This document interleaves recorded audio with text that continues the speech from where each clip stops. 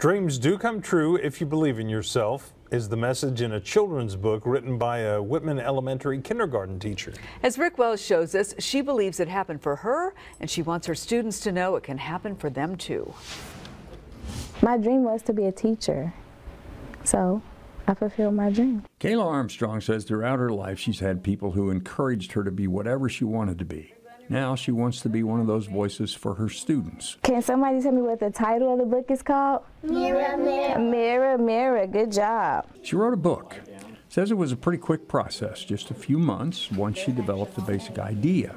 It was finally published in September. I just wanted to create something that was encouraging and inspirational for kids. She gathered a few of her kindergartners in the library. Mirror, mirror, who do I see? I see a doctor looking back at me, telling me I can be whatever I want to be. Every page a different occupation, repeating and reinforcing that basic idea. It's catchy, like my kids know it by heart. And they do. They just say it right along with her. Only problem, it's kind of hard to focus with a camera in your face. Kayla Armstrong's in her second year of teaching with a book published already. Her kids' dreams are just getting going. I want to be a teacher. Maybe she'll grow up to write a book too.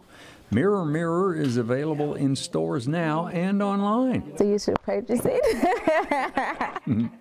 Rick Wells, Oklahoma's own. The end. News on 6.